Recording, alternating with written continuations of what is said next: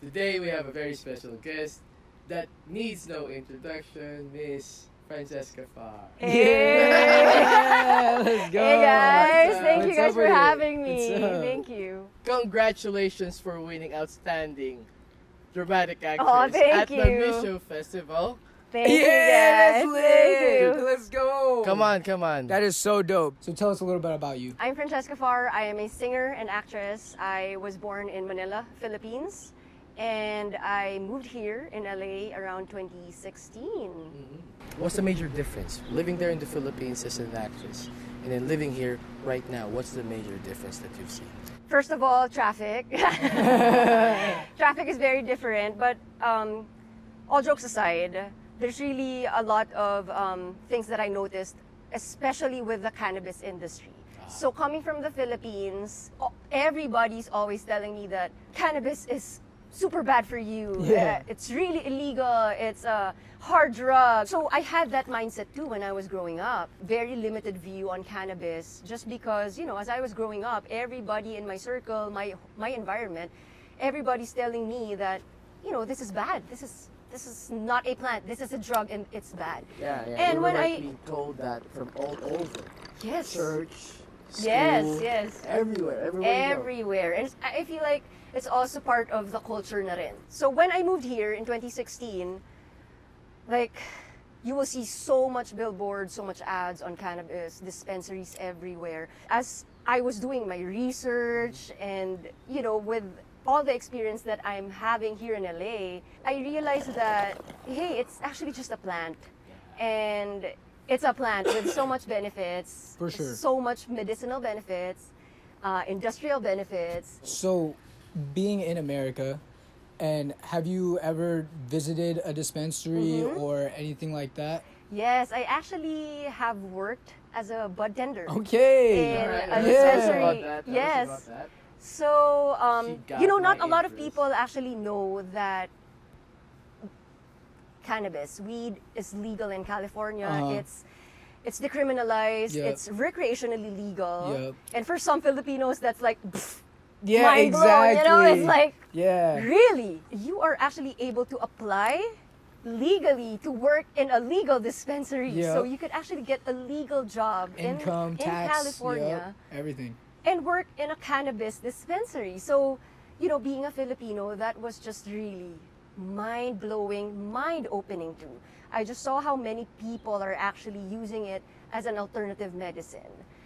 People come in and they use it, of course, medicinally and recreationally. course. It's a mix, you know. You get to meet a lot of people, all kinds of people Yes, from all walks of life, different walks of life. different ages. Yes. Different ages, as long as you're over 21 and you Yeah. have your ID and you actually show it to the security guard, they actually let you in. Yeah. Or if you're 18 with a medicinal card. Yes, Yeah. that is true. Yeah. So, you know, it's with all that experience, it's already very different from what I have been used to in the Philippines. Not a lot of people are talking about it because they are in fear that, you know, they will get imprisoned for Yeah. just talking about it. Yeah. And I also believe that if we don't talk about it, then the stigma will stay. It's pointless to keep facts and information all just for yourself, Right. especially if you know that It could help everybody. it could help the society Right. in so much ways.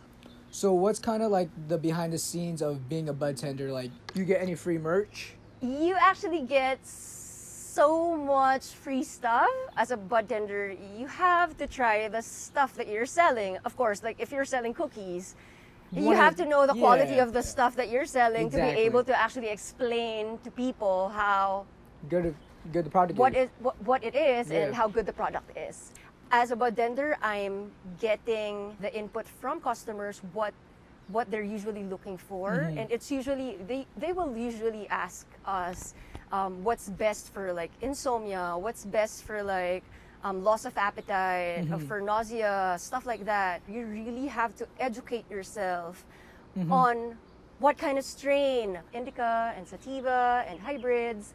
You know, indica is usually what we recommend for people who want to feel super heavy and like that body Yeah. high and super chill. Body pain, And I would always tell my relaxer. customers that, you know, if you're you're just trying out cannabis for the first time, I usually put in my mind that indica is usually in the couch. Yeah, It's just exactly. easier that way. Right. And Yeah, and sativa, another way to remember is hindi ka babangon. hindi ka ba? You're not gonna get You're up. not gonna get up. Yep. That's And cool. yeah, sativa, I usually just explain to them that, well, some people, if they want to use it recreationally, they use it for creative stuff. When they actually want to work on something, if they have Creative, Focus. be pace, creative, Yeah. yeah. So it Creates and really use just depends on the patient. Yeah. How does it feel that it's still inaccessible in the Philippines right now to the patients that need it? Yeah. You know, it's also very frustrating to see that the Philippines still has that same mindset from 5 years ago. Of course, it's very frustrating because you see everybody here in LA, they're actually enjoying the benefits of the Right. plant, reaping the benefits as a society, and we're actually using the revenue to fund stuff Right. you know, Yeah. for the Fun people. stuff. Right, exactly. So It goes back to the community. goes back to the Yeah. community. Weed money goes back to the yeah, community. and so it's just in some level it's frustrating, and I personally think that it's gotten very ridiculous na at this point, because for me, like, the facts are there.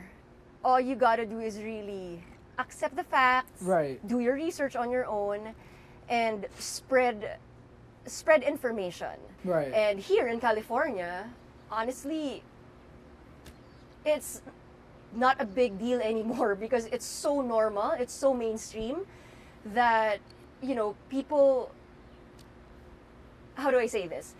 It's Um, normalized. It's normalized. normal. Yeah, it's normalized. normalized. And I guess in the Philippines, I feel like we gotta do some catching up, guys. No, exactly. So yeah, but do yeah, you- that's my general feeling. So, do you think that if cannabis was legalized in the Philippines, that the economy would do a little bit better? Definitely. Like, you could see from my face, like, oh. Yeah, Like, exactly, like, right? Yes, really like Yeah. having that experience working in a dispensary, I was exposed to the amount of revenue that we could possibly She saw get. the money rolling in. And it's a lot of money. And we definitely could use that to fund so much stuff in the Philippines, like Yeah. education, Health. hospitals, health. Yeah. A lot of things that we need help in the Philippines, we could get the budget from the revenue that's From cannabis. from alone. cannabis, Yeah. revenue. Yeah. And there's a lot of good fertile soil out there. Yes. And they can start using farmers, you know Yep. what I mean? They can start hiring farmers to grow this stuff for them, outdoor, natural, Yep, you know? yep. Like, I know a lot of people in the Philippines have been looking for jobs, especially during the pandemic. A lot of people lost their jobs.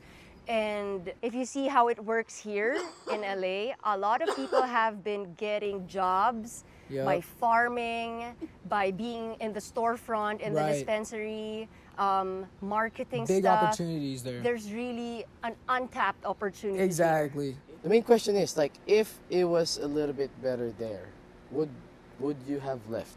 I was born and raised there. It's my home. And as much as I don't want to leave the Philippines, there are things that really have to improve.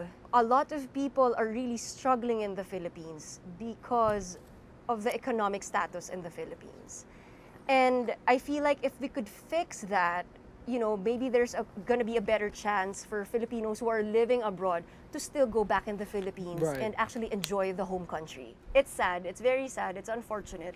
But, as a Filipino, I still have hope that, the Philippines will catch up soon. Whatever people are doing here in LA, we quickly catch up. It follows. Yeah, I feel like it's only a matter of time, and it's a matter of people speaking up. Because the more people who actually talk about it, the more people are going to get educated. Right.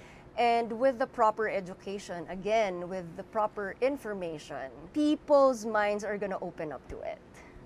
That's why I also feel like the Filipino Cannabis Guy channel is super, super helpful, guys. Thank you so much Yeah. for sharing information. Because I feel like even if I worked as a bud tender, I feel like I'm still learning so much about the Yes. plant, about its benefits, about its uses.